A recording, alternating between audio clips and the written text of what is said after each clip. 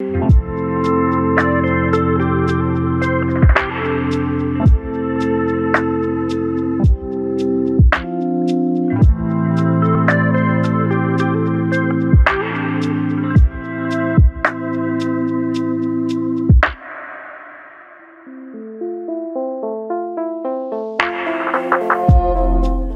Chairman of our great party in Zamfara State,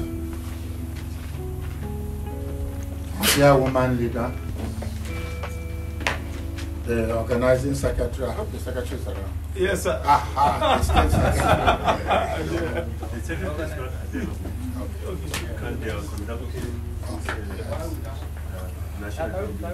So, leaders of our party in Zamfara State, distinguished members of our party in Zamfara State, distinguished members of the press, distinguished members of my delegation, ladies and gentlemen. Let me say that I am privileged this morning to be in your midst. Because when I spoke with the chairman, and he told me that I can address the entire delegates from Zamfara State in Abuja, I was so excited because he made the journey shorter for me. I was already planning how to come to Zamfara when I got this opportunity. It's a very deep privilege, and I thank all of you for it. Chairman, especially, I thank you for this.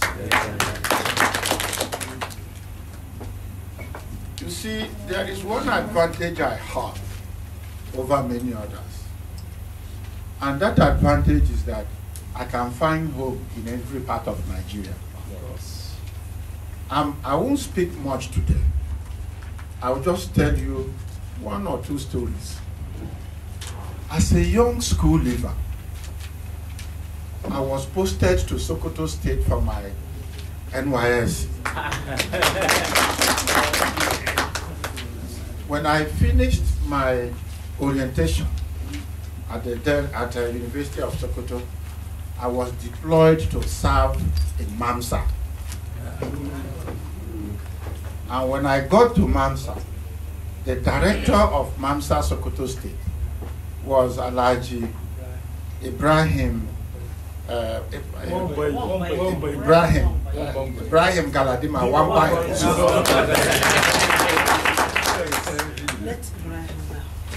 He received me, amongst others, but there was something outstanding he did. As a youth corper, he made me the coordinator of youth mobilization in the then old state, Sokoto State. Yes. Comprising KB, Zamfara, and Sokoto. And in my capacity as the coordinator, I visited every local government in the old Sokoto State, including Guzo. At that time, I slept in Zamfara State. I've slept in Guzo, Karanamoda, Talata Mafara. Subsequently, he was appointed as one of our ambassadors. And now he's late. Yes. I also know that today the banditry in Zamfara, it is estimated that about 20 ordinary Nigerians are killed every day. In honor of my late boss, and in honor of the innocent Nigerians that lose their lives, that have lost their lives in Zamfara, can we rise for a 1-minute silence?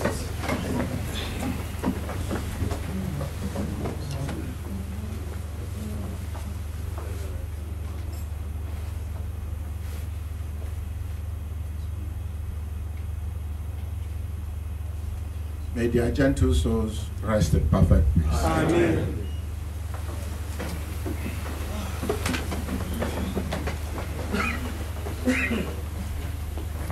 You can see I am at home in Zamfara.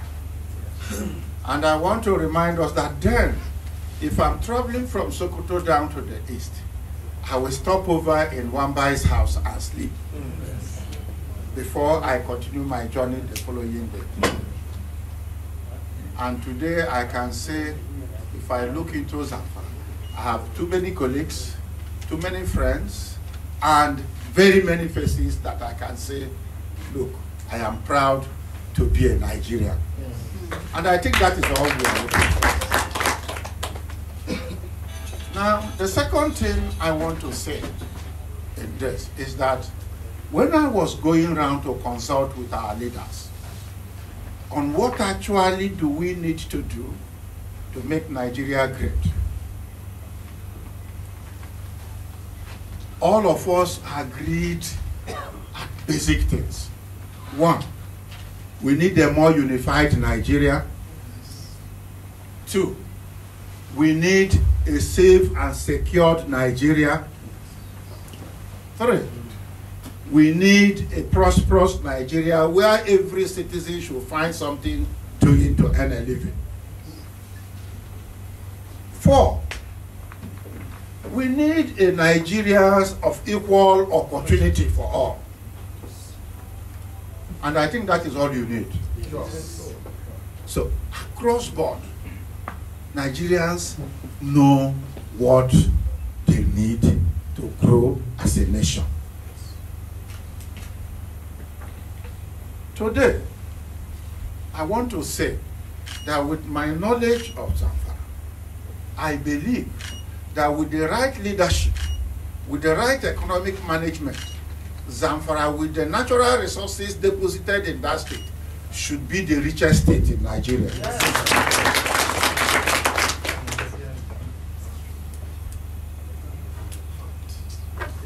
Today, I also know that with an average of 20 people dying in Zamfara every day, that in every human environment, that was alarming. And because they are ordinary people, it is as if no much is said about them.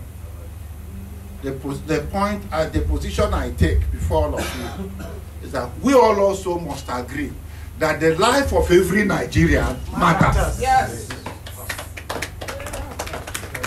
Whether that life is that of a big man, a small man, ordinary man, who unemployed or employed, the life of every Nigerian matters.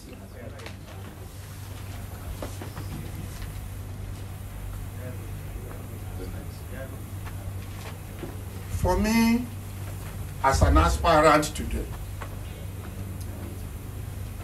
you all know my history. You all know my pedigree. Yeah. You all know that wherever I have worked, whenever I step in, peace returns there. Yes. Whenever I step in, stability returns there. Yes. Whenever I step in, growth and prosperity returns there. Wherever I step in, there is equity and fairness. All I ask you is that 2023 is not going to be like any other election. We are trying to recruit a leader that will rescue Nigeria.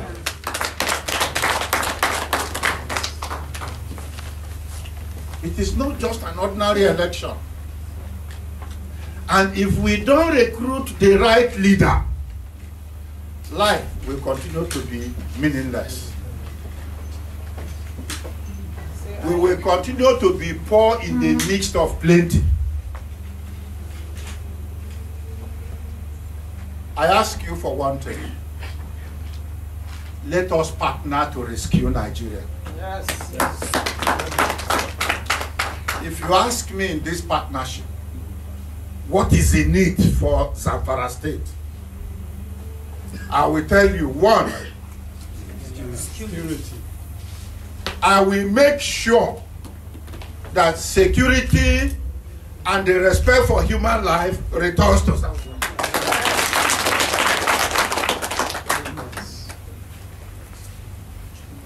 I will make sure that the natural resources in Zamfara is managed for the benefit of Zamfara people and Nigerians.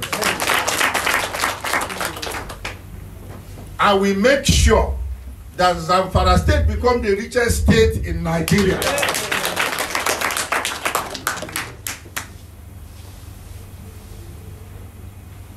And we make sure that I have my personal home in Zamfara.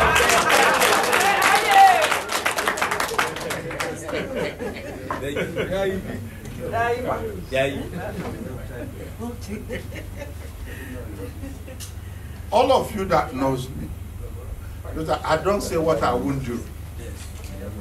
I am not the regular type of politician.